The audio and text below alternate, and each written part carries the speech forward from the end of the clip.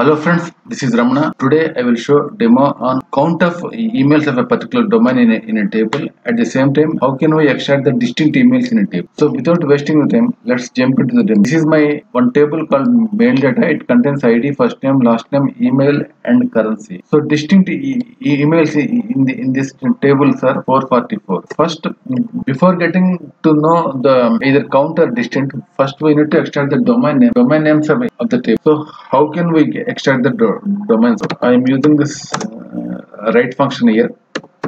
Email, write, email, comma, write function. Two operators, two arguments. One is expression and the second one is integer. Expression is here is email. Integer, I am taking the len of the email as integer. Len of the email. Len function returns also integer. So we need to subtract the from len of email to CHARINDEX. CHARINDEX, what CHARINDEX will do? It will search for the particular character in a string. So I am searching here for at in email. So I am deducting the CHARINDEX at function email from total len of email. So from table name mail data. So I am giving the alias name as domain name. So if you run this query, you will get all domain names here. See here. Yeah, this is the email address. And in this email address, Yahoo is the yahoo.com is the domain name. So I want to know how many distinct domain names are in the table. So for that, we use the distinct keyword to get the unique result. So I am using the distinct keyword here, distinct, and I am taking whole expression inside the distinct class. So if you run this query, we will get distinct emails, distinct domain name. So these are the distinct domain name. 289 distinct email address we have in the table is 444. Out of that, distinct domain names contains 289. So now we need to extract count of emails. So how can we get the count of emails? I am taking the same function here. I am removing the distinct class at the end. I am removing to get the count. To get the count, we use the aggregate function count of star.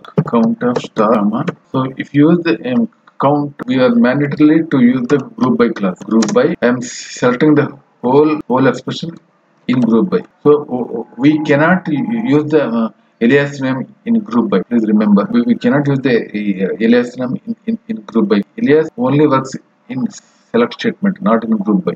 Now if you run the query, you can get the for each domain name how many emails are there. We can know number of emails. I am giving the alias name here as number of emails, and I am giving the order by class here.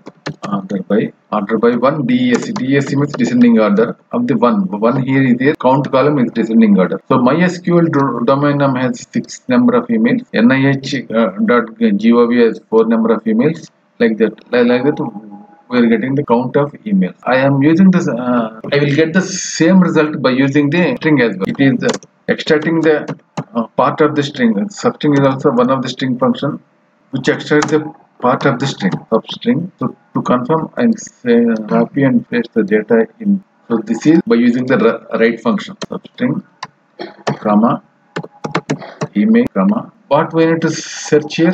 We are searching for character, at symbol and email address. So I am copying the whole thing here. Substring will take 3 arguments. First is expression, and second one is integer, and third one also integer. So CHARINDEX also we will get the integer, comma 1. Closing the bracket from mail data. I am taking here len of email. Yeah. So this is the way to extract the domain name. So it is there. Removing the -1 from.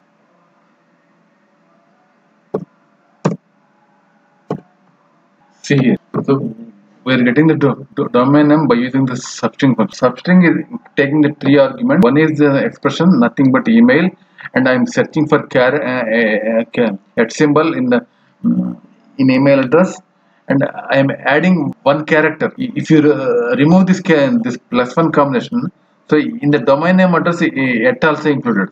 That's why I am including the +1, and I am taking the argument len of email is the third argument of the substring.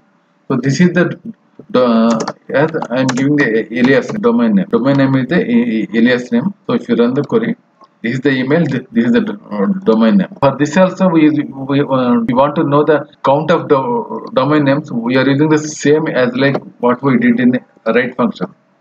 So I am taking the same count and alias name here, and after that I am grouping by group by. I am taking the entire substring after group by. Paste here. Now if you run this, and I am also doing the order by DESC.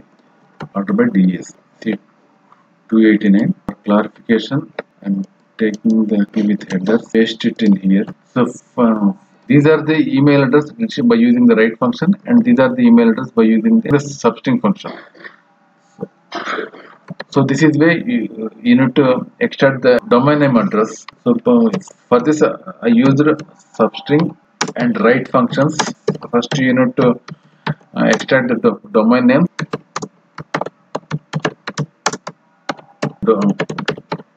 domain names. Afterwards we use a distinct keyword, the distinct class to get the distinct domain names, and a count function to get the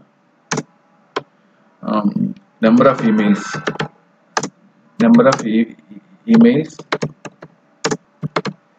having same domain name. But by this way you can extract the distinct and count of emails of domain names. Thanks for watching the video. Thank you very much.